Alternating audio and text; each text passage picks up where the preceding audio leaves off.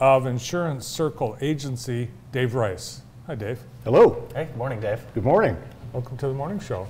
It's great to be here. If Dave looks somewhat familiar to our viewers, he's also the father of JTV's own David Rice. I am, and very proud father. You guys, Yes. yeah. Look at this. There it is. So you had an opportunity at the Western game for your son to interview you. I got to ask you, what was that like? Oh, surreal. Yeah. Right? Yeah. Very, very cool. Just get a little choked up. Yeah. Yeah. It's awesome. Super cool. Yeah. He's Yeah. Dave, of course, has been with us since he was 12, and he's talking in my 13, ear. right? Yeah. He's talking in my ear right now, and a big part of JTV and all we Yeah. do. So I think that if I have it correct, this is his 5th season. amazing. So. Wow. And how old yeah. is he? Just turned 18. That's crazy, isn't it? Yeah. Yeah. Yeah. That's awesome. You can't Yeah. say the kid doesn't have work ethic. Yeah, can yeah, you? yeah, yeah. Hey, before we get into it, I'm sure you guys have talked about, this is Breast Cancer Awareness Month. Yes. Yes. So I'd be remiss if I didn't give a shout out to my dad and Mama P. Oh, yeah. Yes, for sure. But more importantly, Mama P recently had her own battle. But great job. Yeah.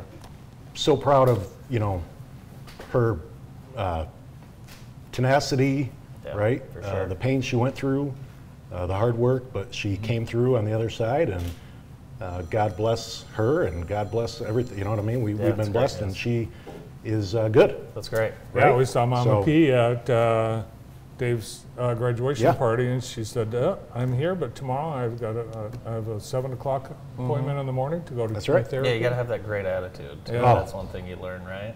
So yeah, we can talk about insurance, we Yeah. can talk about all that stuff, but Yeah.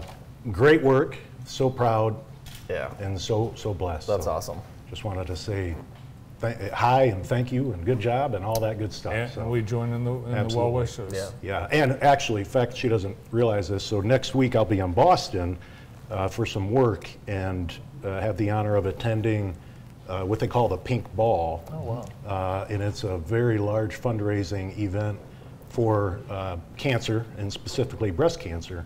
So my donation will be on behalf of Mama P. Very nice. And it's Tuesday in Boston, the Pink Ball, and all the money goes to the Dana-Farber Okay. Research Institute. Awesome. And yeah, quite an event. We raised over $200,000 in Wow. one evening last year. That's amazing. Of course, My giving will be on behalf of Mama P. awesome. Awesome. Bring us some pictures. Send us some Yeah, pictures. please I will. Yeah. I will. So, insurance, that's your career, and you're the president of Insurance Circle Agency, and people might not have heard of that. What is that? Right. So we're a small boutique agency, is what we like to say, right? Yeah. Our tagline is "We'll know your name," and we like it that way. So not to digress too much, but we're part of a larger organization, right? So we're a small, nimble, locally run agency. We started. It started 5 years ago. We purchased the agency a year ago from Susan Baker. Susan, who I'd love to have on the show sometime, runs our personal lines division for us and is the manager. And she is housed at our main location in Battle Creek. I run mainly our commercial division and focus on business insurance, Okay. and that's been my history here in the community and whatnot. And then recently we just expanded and hired another person in Shelby Township. Oh, wow. So we're a small agency. We'll definitely know your name.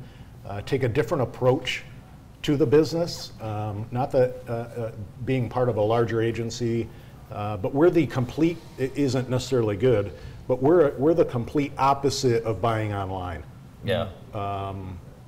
Specifically when I'm meeting with a business owner, I really truly want to take the time and understand their business and really explain all of the potential exposures that are out there, right? That they could potentially buy insurance to cover, and then let them make the buying decision.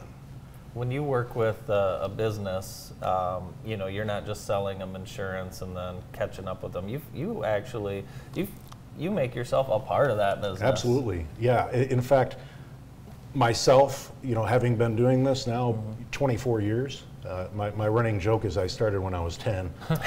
Just like your son. 24 years is no. If the business owner isn't going to be committed to me and want a relationship like that, it's probably not the right fit, right? Price isn't everything. Right. While price is important, right? It's rather protecting their assets, building a custom package.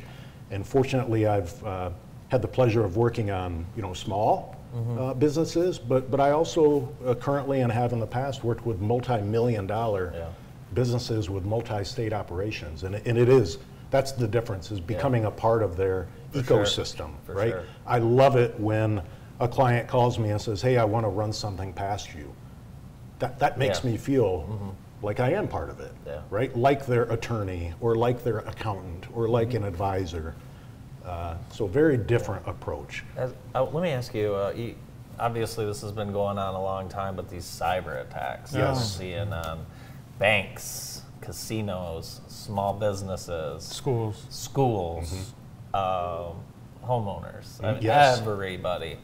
That's got to be something that's on your mind. It's huge. Cyber liability has been happening. Cyber liability insurance, the market is actually settling back down and becoming much more affordable. When it came out of the gate, everybody could get it easily. And then, of course, as the market started paying claims, right? Premiums go up and underwriting goes up. Underwriting requirements, I should say, and it's kind of coming back down because a lot of businesses are implementing multi-factor authentication, right? Certain IT restrictions. I'd say the number one exposure that we see and the number one claim is phishing attacks.